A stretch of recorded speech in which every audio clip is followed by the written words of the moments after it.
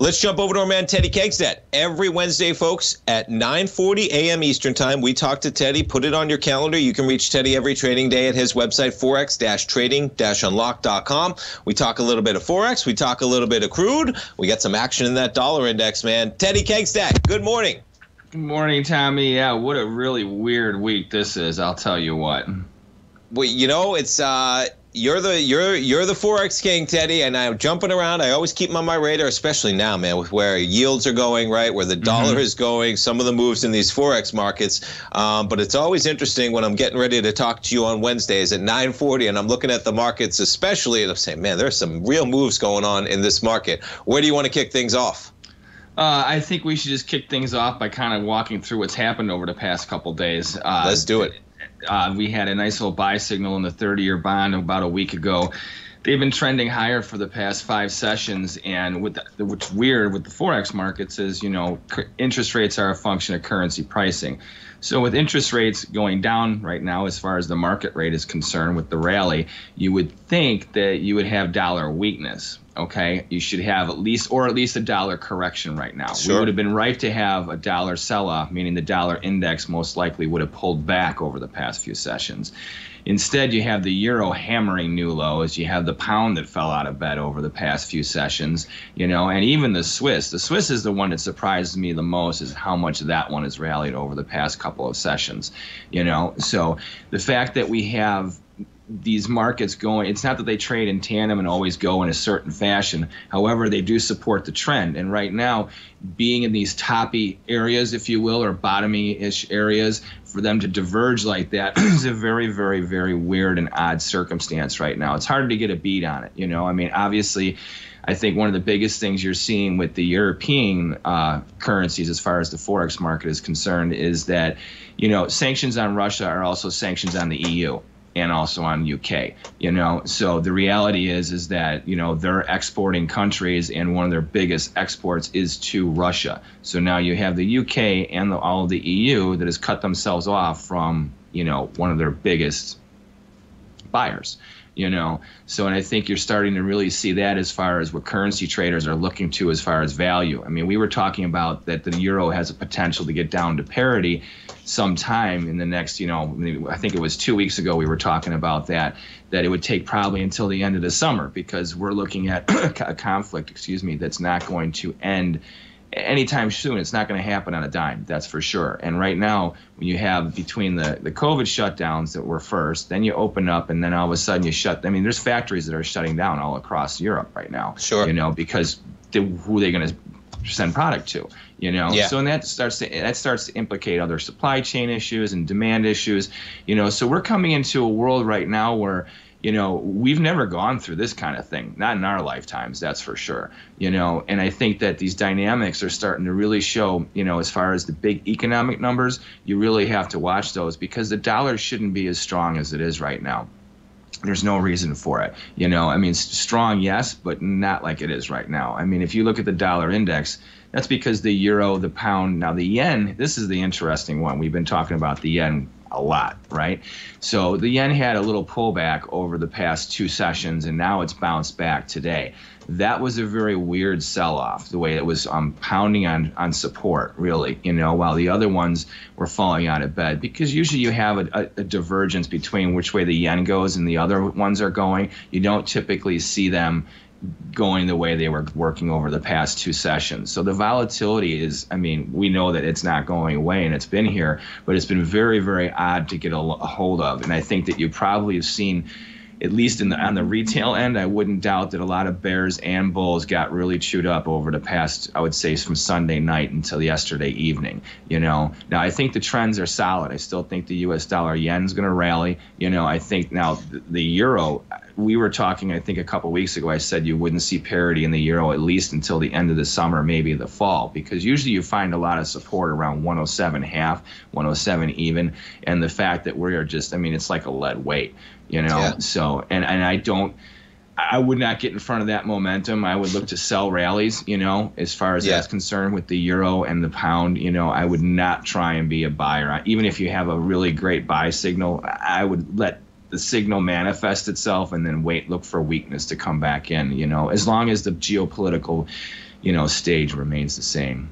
Just amazing moves, man, that you're, a year ago back, you're sitting at 122 in the euro basically in May, and it's going to be May in, less than a week, and we're sitting at 105, man.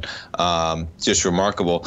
I was reading an article today over at Bloomberg, Teddy, and it was an opinion article, but it was talking about rates, and it was talking about FANG stocks and the euro, and one thing that caught my eye, thinking about talking to you, man, talking about rates, talking about the dollar, is the widening gap with the rate expectations are rising in the EU, but dwarfed by the U.S. change. And basically the chart here, I'm not sure if you can see it, but we got basically the expectation when you're talking about where we are, just massively in terms of the U.S. versus the EU, the rate hikes. Do you see that being a continual factor in this dollar index? And I totally agree with what you're saying. There should have been a reprieve no matter what, right? I mean, if we get kind of that pullback in yields, that should matter, and it's kind of been a little bit weird of how the dollar indexes keep charging higher.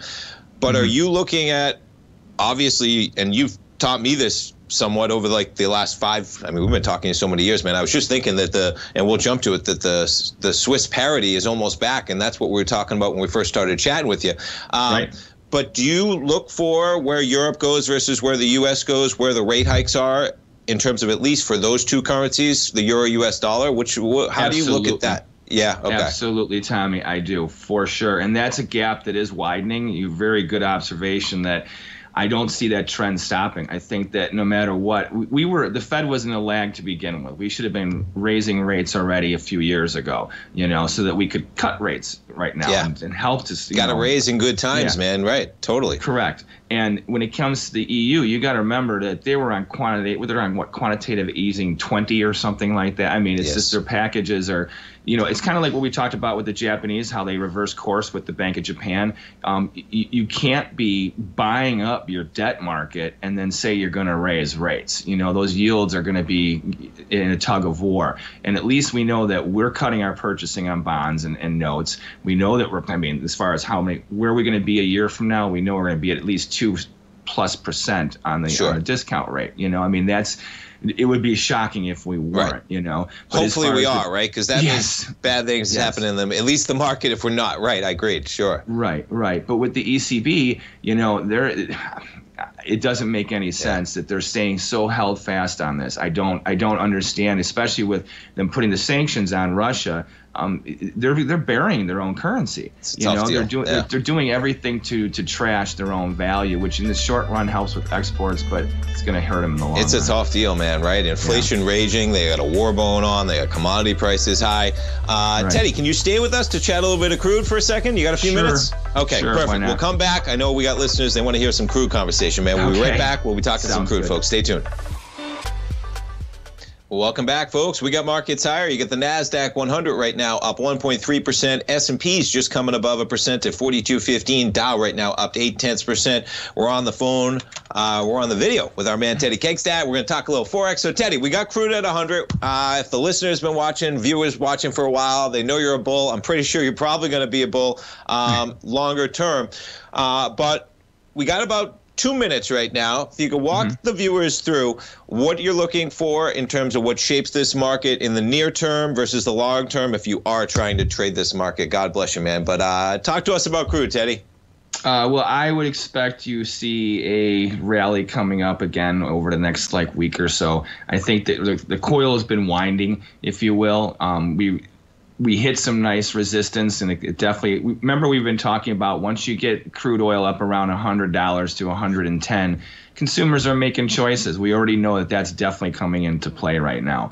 Yes. And I think that trend is going to continue. It's kind of funny how if you listen to the news, we know that the airlines are booking up all kinds of flights for the summer. Travel is definitely going to be increasing, okay? Well, that's great for transportation stocks, but it doesn't mean that when people are traveling that they're going to be spending a lot of money because it's going to cost them a lot to travel, and since people were contained for over 2 years in some cases, so people want to see their relatives, so they're making those choices for sure that they want to see people, so they're willing to travel. You know what I mean? But I don't think that means it's going to be a boom to the economy because of that, and I think that that's also going to wane, and in the short run, it's going to drive up demand for sure, and I think you have to look at what's going on in Shanghai too. This bottleneck, we know what's going on with them. Yeah. What happens when Shanghai opens its doors? What happens when the factories go back on? You have all these ships, that have built up around. I mean, I looked at a map and I was of a picture. I think I saw that same picture. I saw something like it. I know what you mean. All those ships out there, just like little ant dots, right, sitting in the water. Right. Yeah. It's almost like the country's expanding. I mean, like if you look at it from an aerial view. Sure. And I think that when that actually starts to that's going to be a big deal when they come back online. Because what's going to be the demand for crude oil then? For the ships and stuff like that. So Not many to mention variables, what's it going to right. So I think that we're going to see in a month or so, 2 weeks, a big rally again. Teddy, man, we appreciate the time so much, man. You have a great week. We'll talk to you next Wednesday, too. brother. Okay, Take care. Thanks.